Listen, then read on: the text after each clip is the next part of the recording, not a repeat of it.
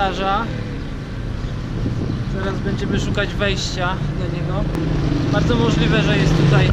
Także to nie będzie tylko i wyłącznie polski cmentarz, ale bardziej można by powiedzieć, że katolicki. Mi się wydaje, że są po prostu różne części, bo jest zaznaczone na mapie.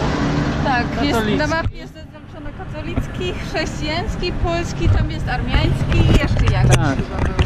A tu widzicie, że są nawet polskie ślady. Polska. Tylko, że nie wiem w czym rzecz, że jest zamknięty, ale jest jakiś dzwonek. Może ktoś nam otworzy. No jeśli jest dzwonek, głupio by było nie wejść, jak już tu jesteśmy pod tym cmentarzem. Tu jest taka dziurka. Coś tam widać. Pan chyba spał. Merci. Będziemy szukać Lechistan.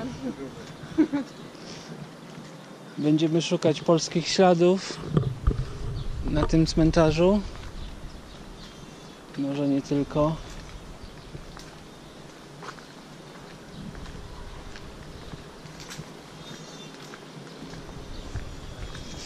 Merci. Tak. Widzicie pomnik pamięci wygnańców polskich, którzy w drodze do ojczyzny w Bogu spoczęli na wieki. 1942-1944 rok. A historia jest taka, że podczas repatriacji z ZSRR armii generała Andersa właśnie w okresie marzec do wrzesień 1942 roku na teren Iranu przybyło około 114 tysięcy Polaków. Wyobraźcie sobie, 114 tysięcy. W tym 25 tysięcy cywilów, czyli nie byli to tylko żołnierze, bo łącznie z żołnierzami też przybyli tutaj cywile. Wśród tej ilości ludzi była masa dzieci. Dzieci, w zasadzie większość dzieci, tak jak udało mi się dowiedzieć, przybyła do Isfahanu i w Isfahanie zostały dla nich utworzone szkoły. Natomiast wiele spośród tych ludzi, którzy tu przybyło, było wygłodzonych, wynędzniałych i zaraz po przybyciu zmarło tutaj. Inni, którzy byli w stanie trochę tutaj się podreperować na zdrowiu, wrócili do ojczyzny, ale też sporo ludzi zostało i założyło tutaj rodziny. Ale jednak ten cmentarz to są ci, którzy zmarli w 1942, czyli po prostu przybyli tu, byli schorowani, wynędzniali i tutaj zmarli. Miło odwiedzić takie miejsca gdzieś daleko poza ojczyzną, oddać hołd tym ludziom, którzy walczyli za naszą wolność, a los ich tutaj przygnał i tutaj dokończyli swoje życie. Nie wszystkim udało się wrócić do Polski. No taka kolej wojny, dlatego wszystkim nam zależy na tym, żeby był pokój. Ale jesteśmy tutaj dzisiaj z Dorendą. Specjalnie przyjechaliśmy w to miejsce, żeby oddać im hołd, żeby się pokłonić, bo jednak walczyli w słusznej sprawie. No a jak widzicie, cmentarz jest w takim stanie może nie tragicznym i też nie jakimś bardzo dobrym. No ale może też doczekamy się tych czasów, że dojdzie tutaj do jakiegoś dobrego, dużego remontu i przynajmniej widzicie, jak tutaj te płyty są troszkę tak zdewastowane, może nie zdewastowane, popękane na skutek, nie wiem, może wody, deszczu, mrozu, nie wiem, czy tutaj są mrozy zimą, może są. No nie jest w tragicznym stanie. Patrzcie, jakie wtedy były ciężkie czasy. Młodzi chłopcy, kurczę, byli zniewoleni przez Rosjan, Sowietów. W 1942 roku uciekali, szukali wolności, chcieli się dostać do ojczyzny dziwnym trafem przez Iran. 120 000 ludzi uciekało. Większość z nich była schorowanych, wynędzniała. Niestety nie przetrwali trudów tej podróży. Zostali tutaj pogrzebani. Nie tylko żołnierze, jest tutaj dużo cywilów, jest dużo dzieci, małych dzieci, 2-3-latków, którzy są pochowani tutaj, w tej części cmentarza, gdzie przed chwilą też pokazywałem. Kurczę, wielka chwała po prostu dla tych ludzi, bo walczyli za naszą wolność, za to, co teraz jest, co się dzieje, za to, że jesteśmy wolnym narodem, że możemy żyć tak jak chcemy, podróżować. Dzięki tym ludziom, dzięki nim, dzięki temu, że podjęli trud walki, teraz my mamy wolność. Ja tu mogę być i oddaję im wielki hołd. Jeszcze raz, pamięci wygnańców polskich, którzy w drodze do ojczyzny z boku spoczęli na wieki. 1942-44 rok. Chwała wam wszystkim. Jeszcze chciałem tylko powiedzieć, że o takich miejscach jak to trzeba wiedzieć, no, nie każdy się interesuje historią, nie każdy wie, jakie są losy, jakie były losy, co się działo z naszą historią. No nie wszyscy, prawda? Nie wszyscy to wiedzą. Ja akurat wiedziałem, wcześniej to troszkę wyczytałem, że jest tutaj takie miejsce, znałem to też trochę z historii.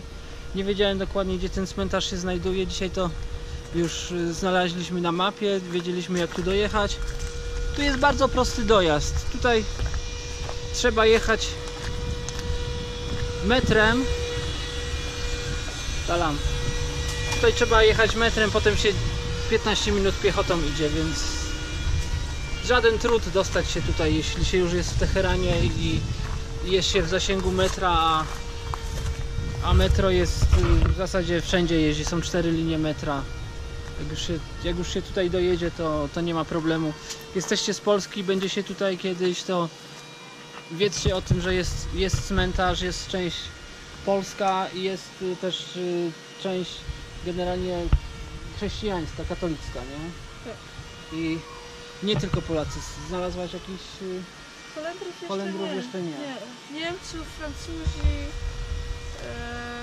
widziałam Węgrów, tutaj Armianie leżą. Jeszcze Ormianie tutaj, tak? Tak.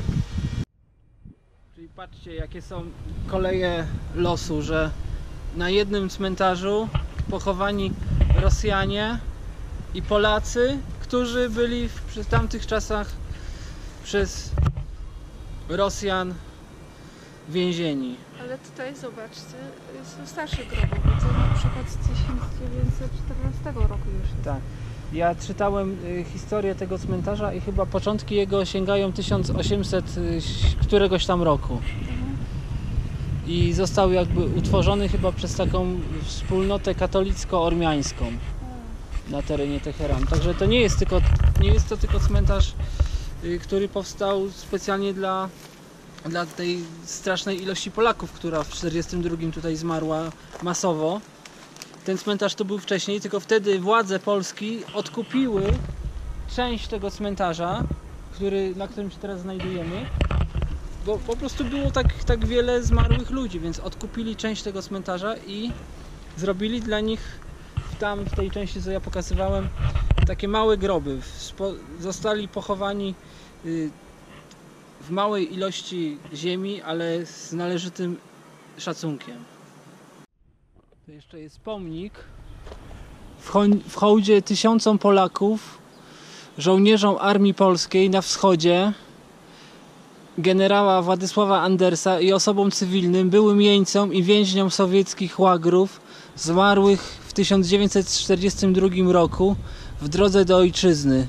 Cześć ich pamięci. W drodze do ziemi obiecanej.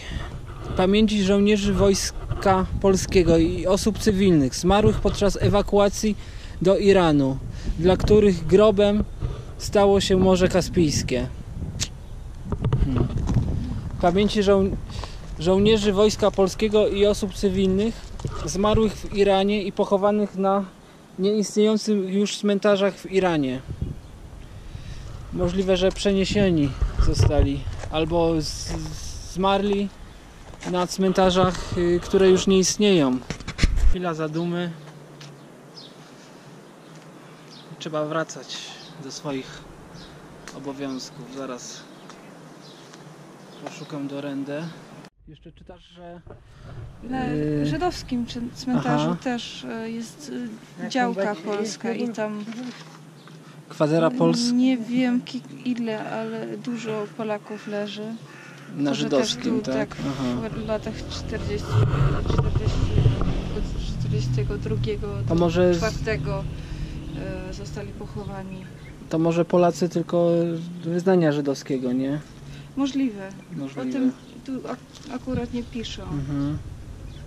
A co to jest w ogóle? Jakaś książeczka ktoś zrobił? Polskie cmentarze wojenne w Iranie. Aha, polskie cmentarze wojenne w Iranie. No widzisz, można by taką książeczkę gdzieś, może jest do ściągnięcia. Możliwe. I do poczytania. Możliwe, tak wygląda.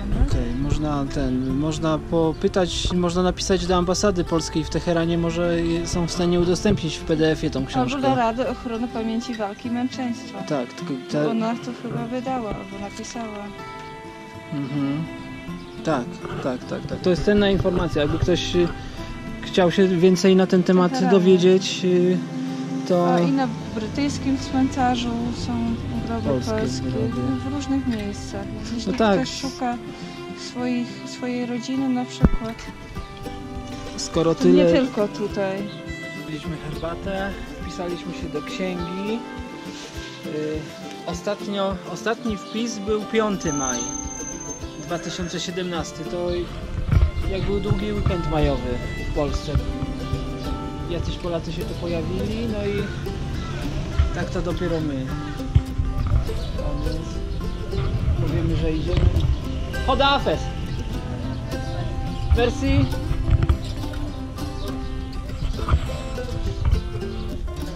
Merci. Chodafes.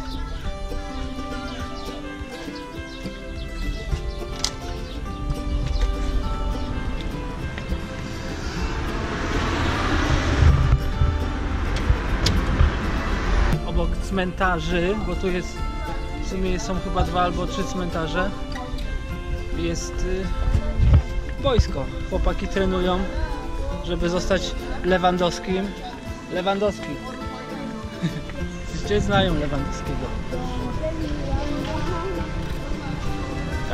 Każdy marzy o karierze piłkarskiej, ale ja nigdy nie marzyłem.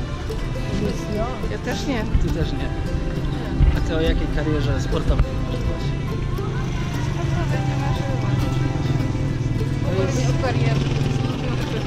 To jest rosyjski cmentarz tutaj.